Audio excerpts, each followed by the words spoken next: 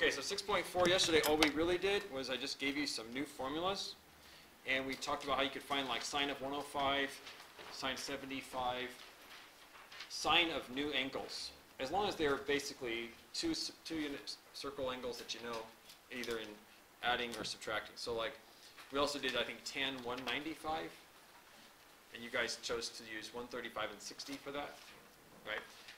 But this is just a bunch of formulas. Okay, if you're keeping a formula sheet, I suggest you transfer these onto that formula sheet so you have them all in one place. Okay, so yesterday, sort of toward the end of the period, we did a problem kind of like this. So I wanted to start the period off again with a problem like this to remind you of how it's done. So this problem is very ugly, but if you look at the basic layout of everything, it looks kind of like one of the formulas, right? Just the basic layout. It's tangent of something minus tangent of something over 1 plus tangent of the same two things multiplied, right? So if you had to choose a formula from the left board that this most resembles, which one would it be? Looks like what?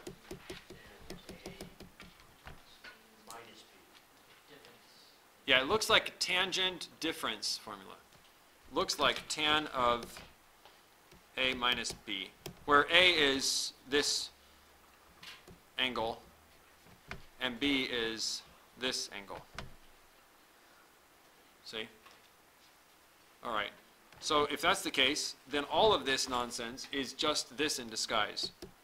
Tan of pi over 5 minus 11 pi over 30. And if you combine these two together,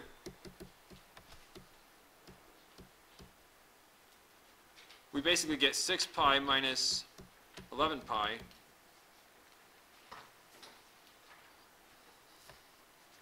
So this just comes out to the question, what is tan of negative pi over 6? That's just a unit circle problem.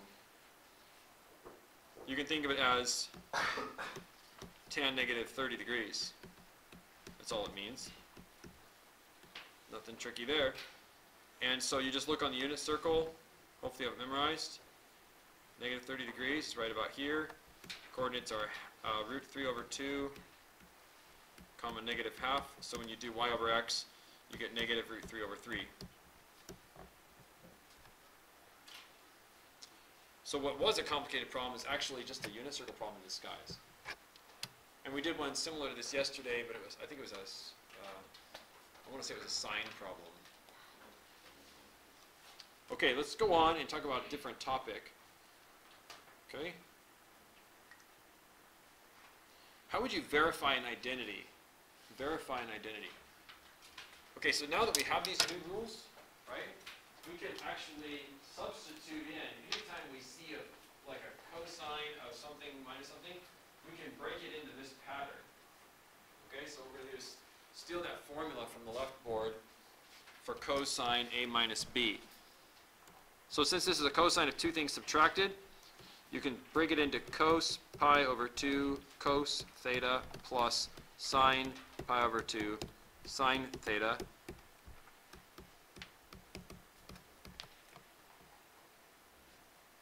And it looks like we made things worse, but actually cosine of pi over 2 just means cosine 90 is all it means. And this is actually then just 0. Cosine theta, I don't know what theta is, so I'll just leave it like that. Right. It's going to get multiplied by 0 in a minute. Okay, sine pi over 2 means sine 90. It's just 1. That's all it is. Don't know what theta is yet. Probably never will. Isn't this just sine theta? Okay. So what happens is this goes to 0, and this just goes to sine theta. So the last two steps are very trivial on this. Very simple. Okay? Would that be a 1-point problem? That one probably, I think on a test I might make it worth 2 because you had to use the unit circle to get the 0 and the 1. Yeah. So I would be looking to see that you did the correct split. You get 1 point automatically just for getting to here. And then plugging in the 0 and the 1 gives you the rest of the problem. 2 points. if it was multiple choice, it would have to be written very creatively. Like you can actually make identity multiple choice problems, but it's very, very challenging to write them. So I find them challenging to write. Probably would be free response mostly on this next test. Okay, you can do the same thing with this. Okay, sine of pi over 2 minus theta. It's just the sine of something minus something. So we're going to use the sine difference formula this time. And it would look like this. Sine of pi over 2 cosine of theta minus cosine of pi over 2 sine of theta.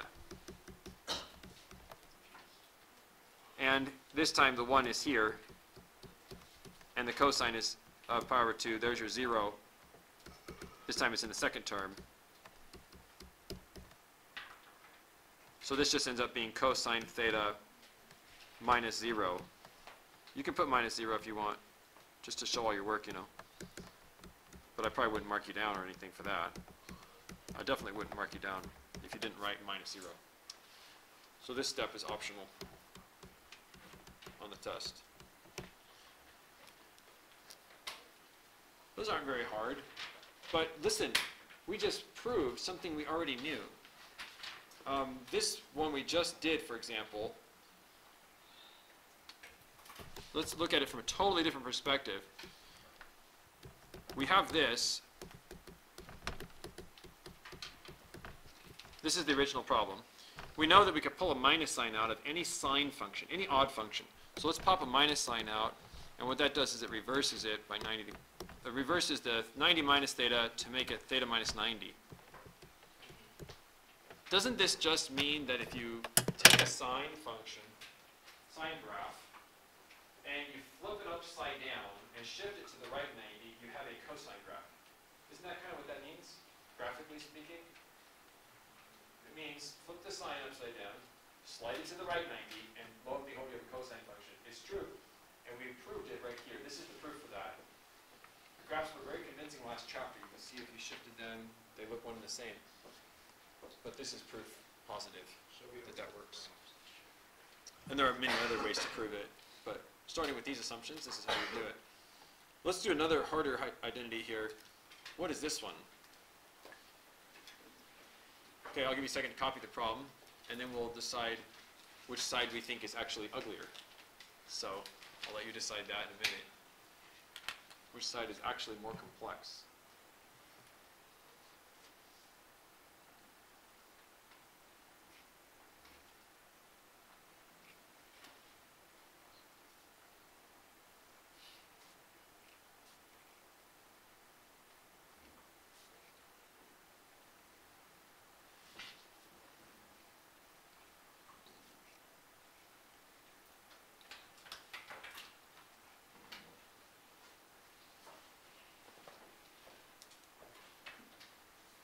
Okay, so which side is it? Is the left side messier, or is the right side messier? Yeah, the right side has 4 terms, but think about what the left side actually means.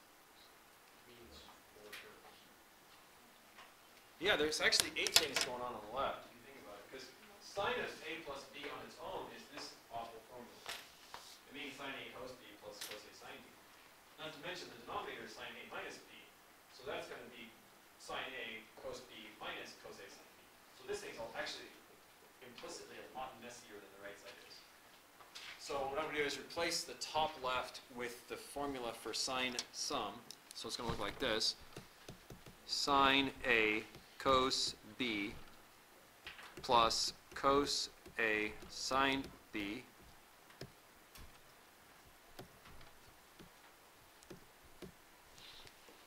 and the bottom is very similar, sine A cos B minus cos A sine B.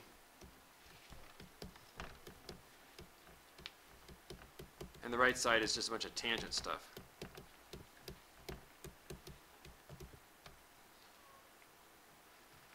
Okay, so before you move on in this problem, look and see what's the same already, because there are some things you don't want to change about this left side. The left side's obviously the messier side, isn't it? But what's something we do kind of like about this. Like, what's the same on both sides of the equation? The signs match, right? Like, you have positive here and negative here, positive here and negative here. So this is going to be really an easy problem, actually. My goal is very simple. I'm going to try to make this look like a tan A, right here. If I can make it look like a tan A, everything else should work itself out. Okay? I'm going to try to make this look like a tan A to match this over here. Okay, well, it's certainly not a tan A yet. But if I try to get rid of the cos B, get rid of that, and if I divide this by cos A, it will turn into a tan A. So what I'm saying is, if I divide by cos B, I'll eliminate this guy. And if I divide by cos A, cos alpha, this will become a tan, right? So I'm going to divide this by cos A and cos B at the same time. Okay? So I'm going to get in here, I'm going to go like this. I was going to do cosine A and cosine B right here. Cosine A, see the tangent there? I just forced it. There's a tangent A now. And I'm going to put a cos B here. That's to get rid of that cos B that I didn't want. And if that's what I'm going to do to my first fraction in the complex fraction, I'm going to have to do it to every one of them. I cannot even change what I'm doing. I have to do it all throughout, everywhere. I wasn't focused on all four of those guys, but I need to do this to all four of those guys, and just hope it all works out. Okay? So some of this simplifies right away, right? Like you can see the cos B cancels out. Here the cos A cancels out. Here the cos B cancels out. Here the cos A cancels out. Obviously you can't cancel like a cos B and a cos A. Those aren't the same thing.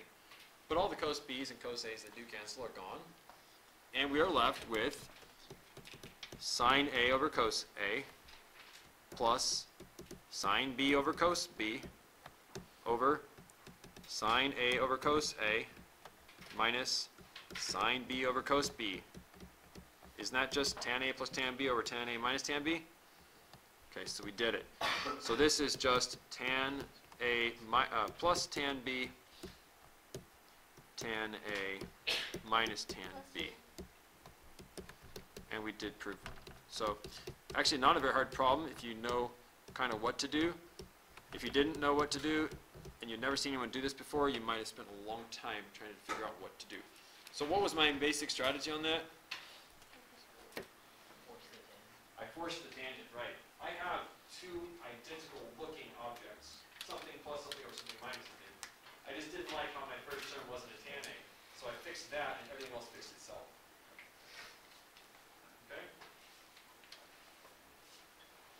Alright, so let's go on and try something totally different.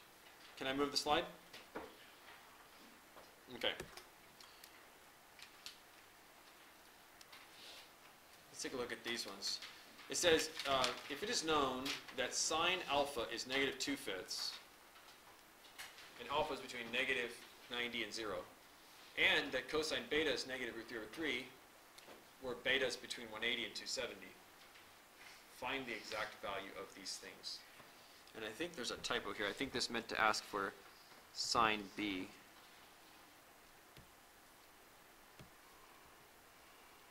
Sine beta. Well, they already gave us cosine beta in the instructions.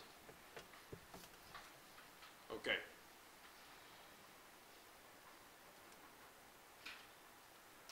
So here's what I do on a problem like this. I will take this, okay, and I will draw a diagram for it. Okay, I'm going to draw a diagram for it. Okay, so this is just saying right here, this negative pi over 2 is less than A is less than 0. All that means, let's put the calculator's away.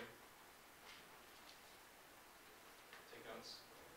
All this really means is that the angle is in quadrant 4. That's all this means. Okay?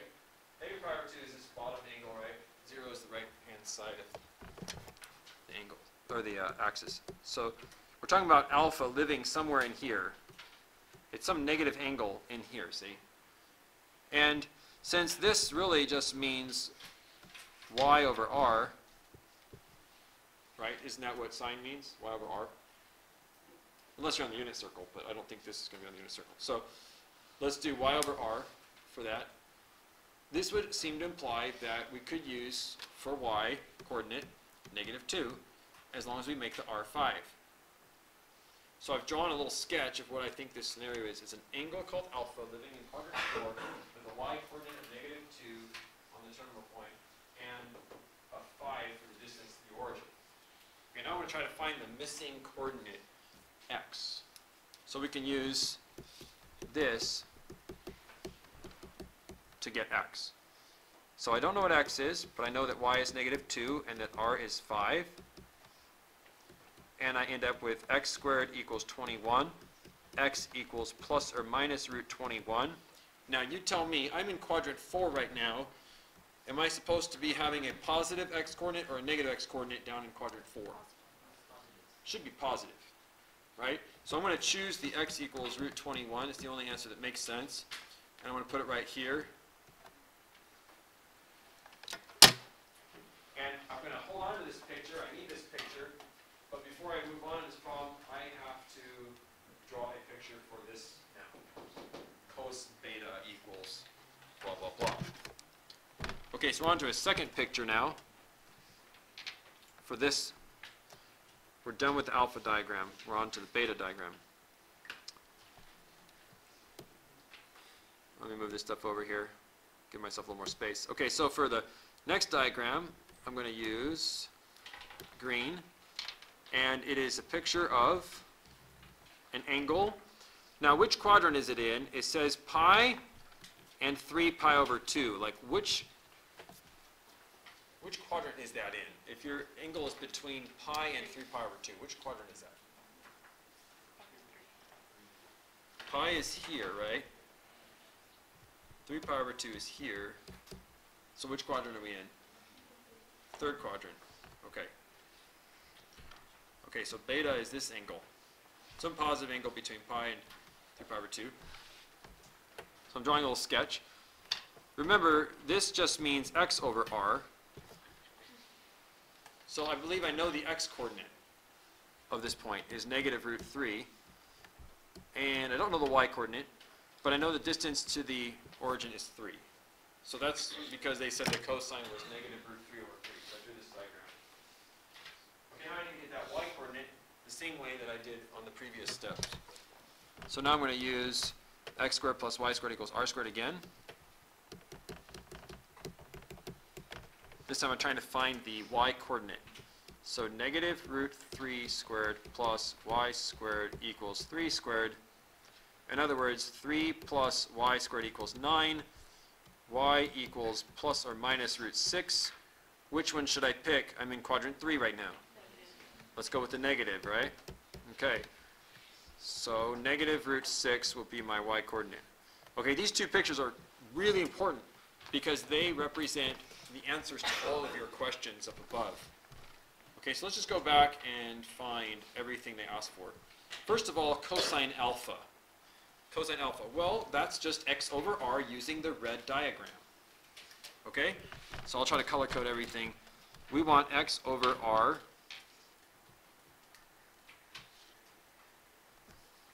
and we are using the red picture only because that's the alpha diagram. So it's going to be root 21 over 5. That's the answer. Root 21 over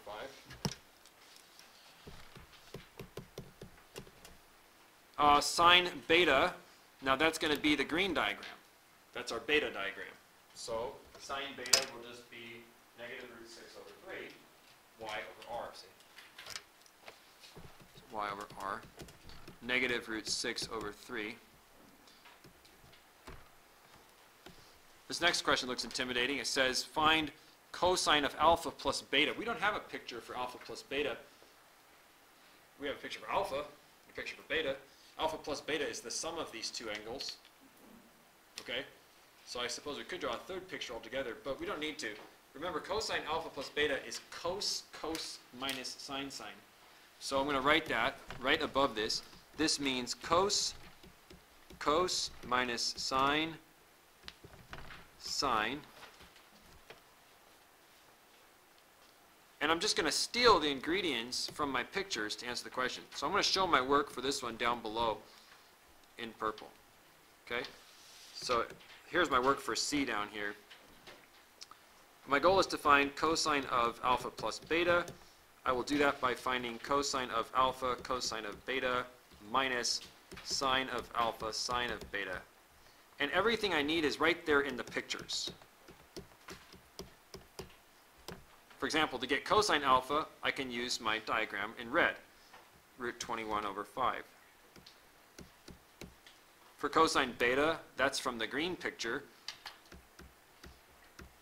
negative root 3 over 3. For sine alpha, that's from the red picture again, negative 2/5, except I meant to color code that in red, negative 2/5. And for sine of beta, that's the y over x for the second diagram. Okay, so this just gives me negative root 63, which is also 3 rad 7. So it's 3 rad 7 over 15 minus 2 root 6 over 15, but they already have a common denominator, so I can just put them together like that. 3 root 7 minus 2 root 6.